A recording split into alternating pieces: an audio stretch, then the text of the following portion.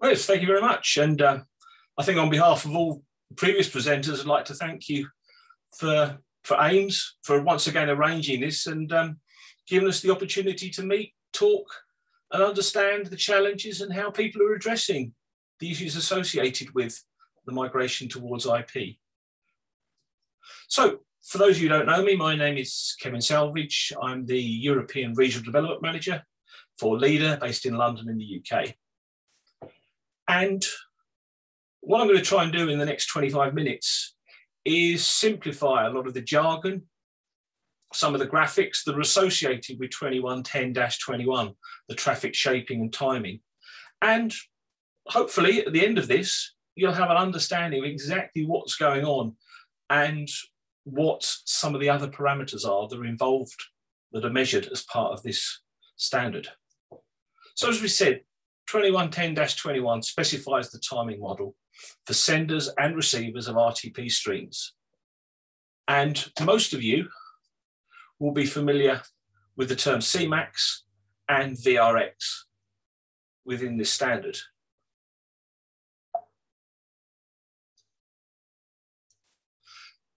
The move to IP and IT technologies within a broadcast facility brings with it considerations that we've not really existed in the baseband world. And the new one that broadcasters are facing is the emerging non-linear data flows. So with 2110, the timing information has been removed from the underlying hardware layer, making the distribution asynchronous. So with current broadcast formats, the video must be frame synchronous at the camera's sensor and the viewer's television screen. And with SDI, that's always been the case. But now, with the intermediate IP distribution network is asynchronous, but the variance in packet jitter directly affects latency, leading to potentially longer video and audio delays than we've come to experience in the SDI world. So if we don't look to cater for those, we're going to have interruptions and quality of service issues. Therefore, to prevent quality of service issues, we need to prevent network problems and to make it easier to design signal receivers. It makes sense to set some limits on the size and duration of the packet bursts. And that is what's known as traffic shaping, or if you're from a network world, delivery timing. So, as we move to these IP infrastructures, we have some new names to describe devices. So cameras and devices that acquire signals are known as senders. They then move those signals across the network, and then they are received at devices that can display those images, or the next stage of processing, thus a receiver. So the signal has a complex route through the ISO model from the sender to the receiver. So let's keep that in mind as we look at the traffic shaping. So as we've talked, 2110-21 defines the packet delivery timing characteristics as they leave the transmission interface of the sender. And within -21, there are three models we talk about. The narrow gapped, also typically hardware senders, narrow linear, and most of these are typically transmission systems, and finally wide senders.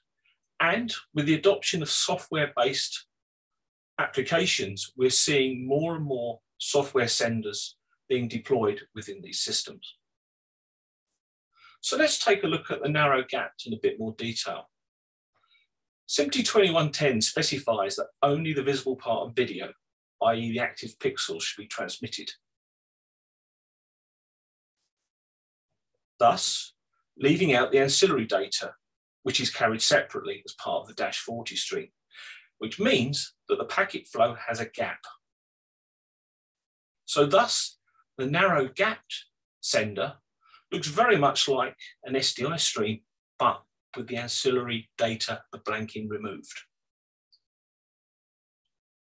And we have the last packet of the frame or field, and then we have the first packet of the next frame or field.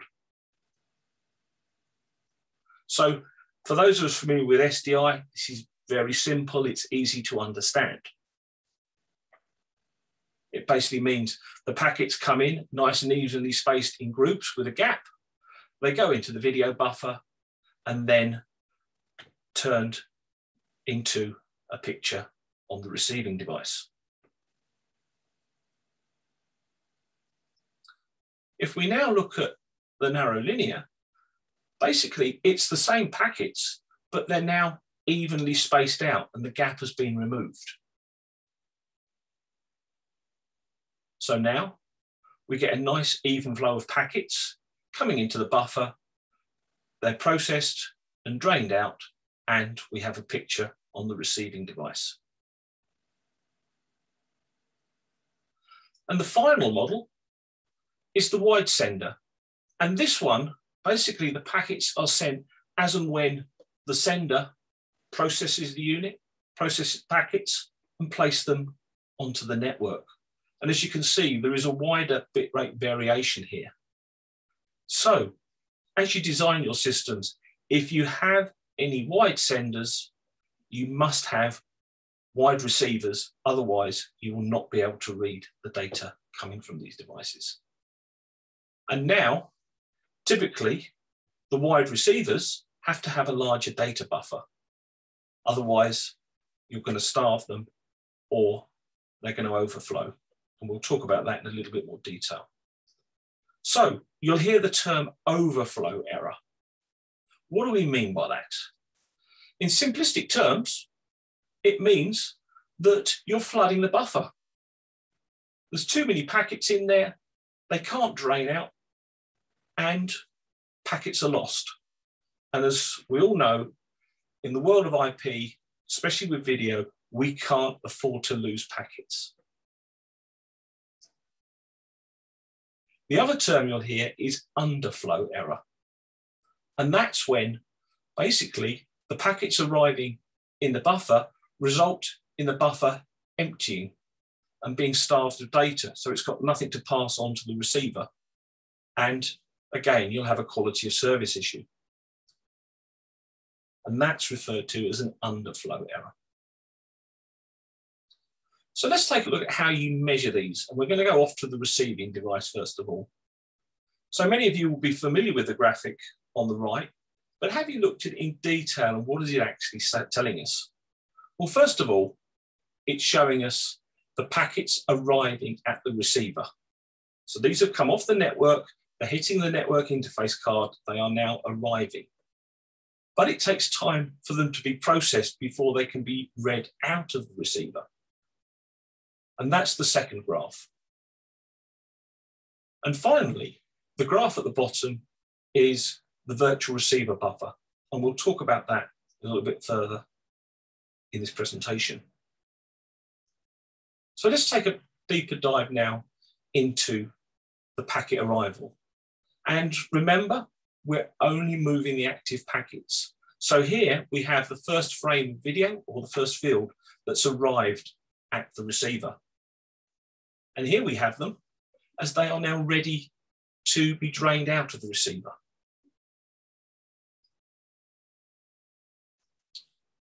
This is a narrow gapped sender. So as you saw previously, we now have a packet arrival gap between the last packet of the first frame of video and the first packet of the second frame of video. And again, that is replicated in the packet read schedule. So for those of us thinking SDI-wise, this is where the Hank and Vank information would have been placed in SDI. So to indicate the first packet of active video, and this is a measurement that's going to come up in a minute, we here can see where that packet has arrived in the receiver, and then when it's ready to be read out. And the difference between those two is referred to as the margin. And again, we have a marker bit, which is used to indicate the last packet of the field or frame of video. And again, there's going to be a difference between the packet when it arrives and when the packet is ready to leave. So, as we mentioned, we cannot afford to lose packets. That's just written in law. It can't happen in the world of 2110. Otherwise, we have a quality of service issue. So burst and jitter could potentially lead to packet loss in the network, therefore jeopardizing the reliability of the solution. So SMPTE 2110 has introduced a leaky bucket with a maximum CMAX level to prevent loss. And as you can see here, this shows the maximum size of the buffer. And C-inst is the instantaneous value of what's in the buffer at any given time.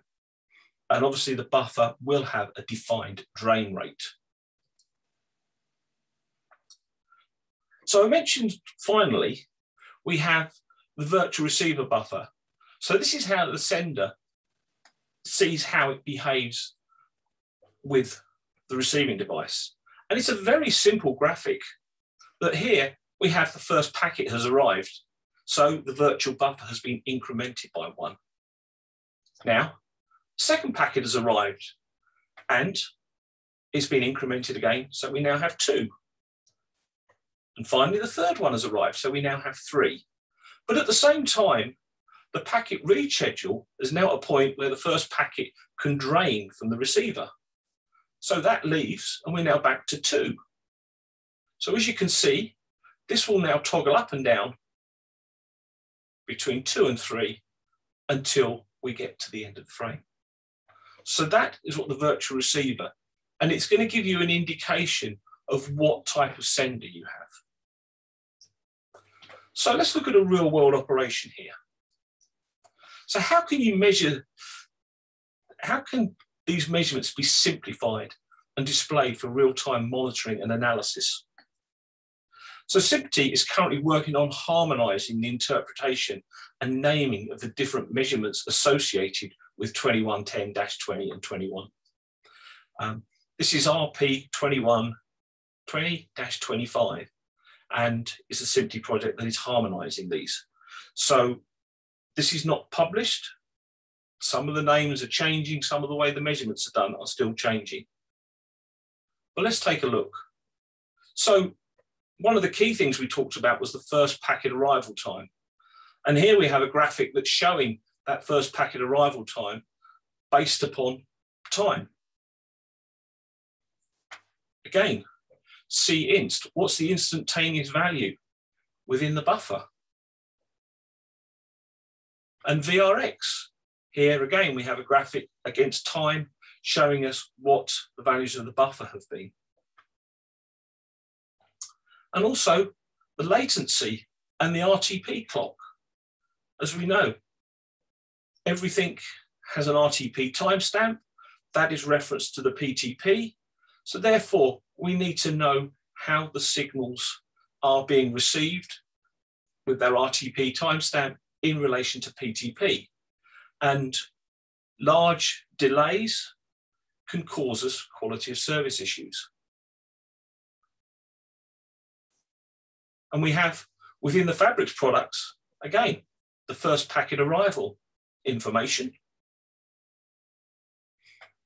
the C-inst display,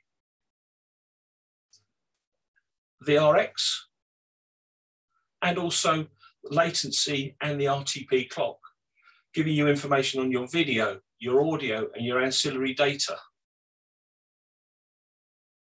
And probably one of the most comprehensive set of tools that we have is the Leader IP Analyzer, the LVB440, which on a single screen displays all of the previous measurement parameters and some additional ones that I'm going to talk about now. So first packet arrival time, an RTP offset, VRX, and network burstiness. So let's take a look at some of the other ones that haven't been previously mentioned. The first one I'm going to talk about is path delay. And this is the difference between the timestamp of the packets from the sender and the time they arrive at the receiver. So they're all linked to PTP, and that way we can see what's going on across the network. RTP alignment. This allows for the synchronization of multiple devices if you're in a multi-IP stream environment. And ideally, this should be 0. But in the example I have here, we have an offset of 33.3 microseconds, which indicates that the sender is not correctly synchronized as per 2110 standard. So if you had multiple senders, then when you cut between the sources, you're going to notice a timing difference. So these parameters allow you to understand the behavior of the senders and the behavior of the network that the signals or the packets are traversing to get to the receiving device. We talked about the first packet arrival. There's also the first packet margin. And this is telling you how much margin in time there was available between when you received the first packet of the video frame and the transmission offset. And this again is another critical tool to understand the performance and operation of your system.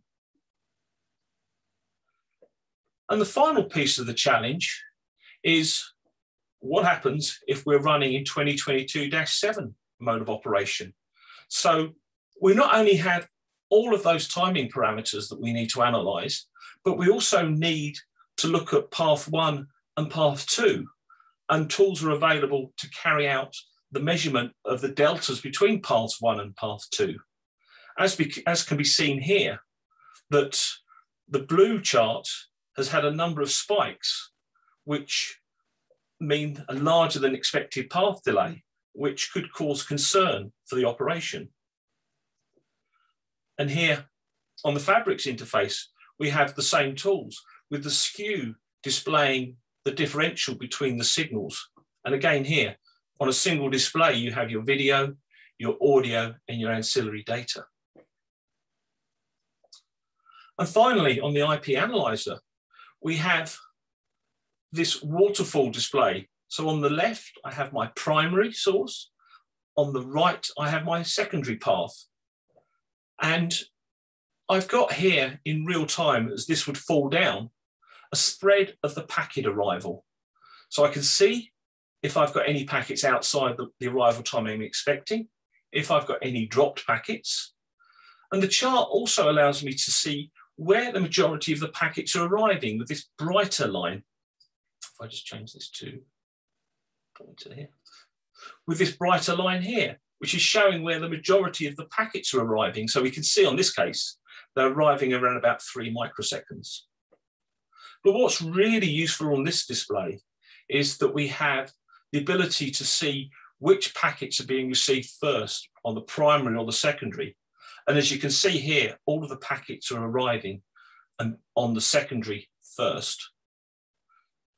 For many people, they only find out that 2022-7 isn't working when the secondary fails, because you weren't aware the primary failed because it's done its job.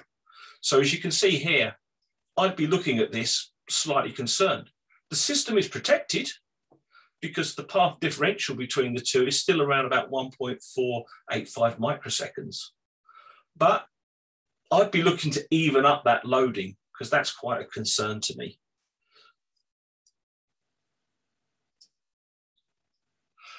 So hopefully, I've tried to explain a lot of the parameters that you may have heard of, wondered exactly what they are and what the relevance they are to you in your day-to-day operations, and why you should be looking at them and understanding what's going on within your operation. Well, thank you, Kevin. So question I have, and again, if anybody else has questions from the audience, feel free to put it in the chat window or whatever. Is there a way that you see these measurements being made properly in a virtualized environment. We just heard from, Gordon Castle talking about, his tech centers and things like that. How does one go about, taking these tools and, because you're making such precise measurements, how do you verify these devices are performing correctly in a very virtual type of system? I think this is the big headache and challenge that we've got. We're putting these out into networks that we have no control of. They're third-party networks, they're third-party infrastructures. You're renting lines. Mm-hmm. You've got what you're probably going to need to look at is having these tools at least kind of in those centers so that you know what's going on inside your facility or inside your cloud is good. Because you've got to have some reference point to work from.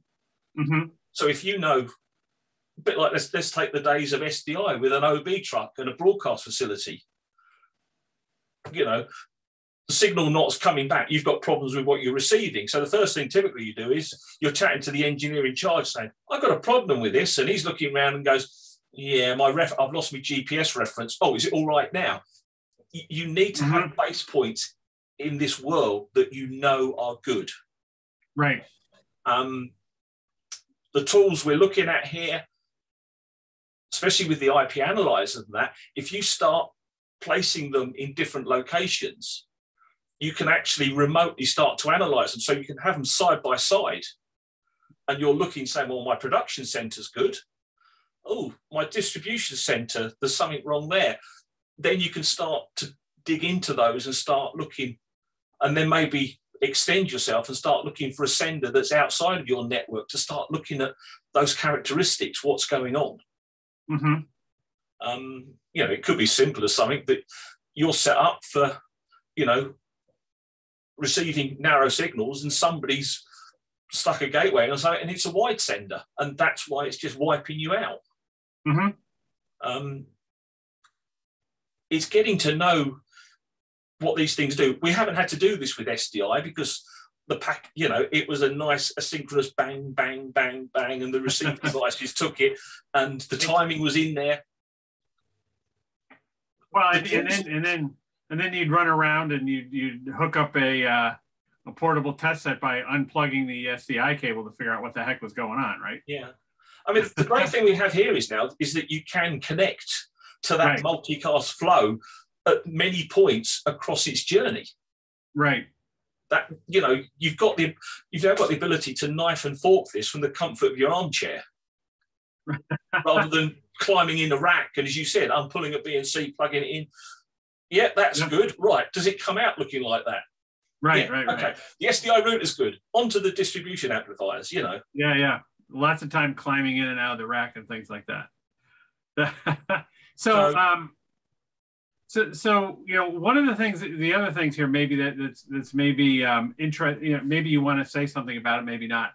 Where do you see, do you see the boundary shifting between monitoring, which I would think of as being things that you are measuring continuously, or pulling data from the end devices to analyze, versus what you might call testing or diagnostic tools, where you're going in and you're examining things, to troubleshoot a problem. Do you see that boundary moving in the IP world? And what are your thoughts about that, if you want? I do. I mean, one of the observations I've had from a number of clients is that they need these tools to monitor over a prolonged period. Mm-hmm. Because typically what happens with these IP networks is they don't drop off a cliff and they fail. If you go back and you're looking at the right traces and you've got the right information, you can actually see the trends of things starting to move, starting to drift. And that's one of the things we've looked at here with the IP analyzer, is the ability to set up alarms that are a lot tighter than the 2110 standards.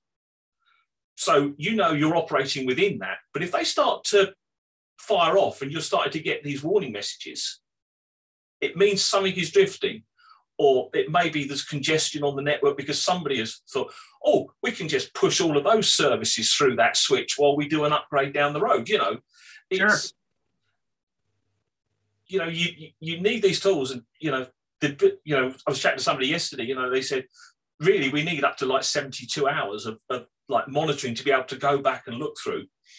If it's longer than 72 hours, it's a major problem. So you need that snapshot, almost that instantaneous look, so you can go in, look at things like I showed you there with the 2022-7. It's all leaning one way. Okay, it's not affecting your service. Everything's going on fine, and it meets the standard. But that's not really how it should be operating, and you should be looking at pulling it back, balancing it up. You know, we've had this discussion about the term analysing and monitoring, and it sort of, it crosses over, and there's a kind of area in between it. You know,